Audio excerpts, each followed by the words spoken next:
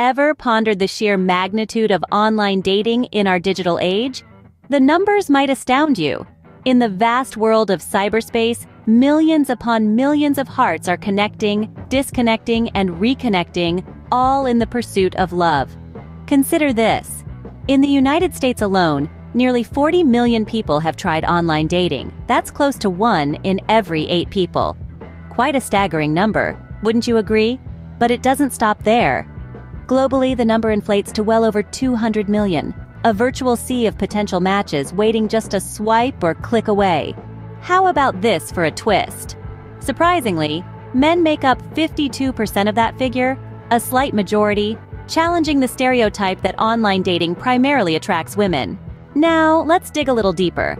It turns out that around 1/3 of those who date online have never actually gone on a date with someone they met on these platforms. A curious paradox, wouldn't you say? But what about success rates?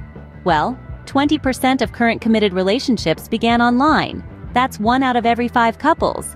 Yet the landscape isn't without its shadows. Roughly half of the users report having had a negative experience, from misleading profiles to outright scams. It's a reminder to tread carefully in the digital dating world.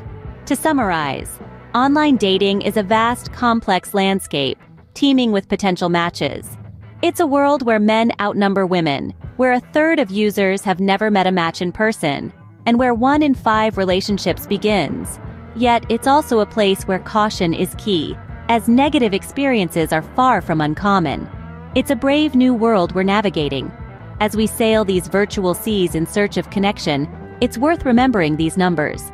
They may just help us chart a smoother course.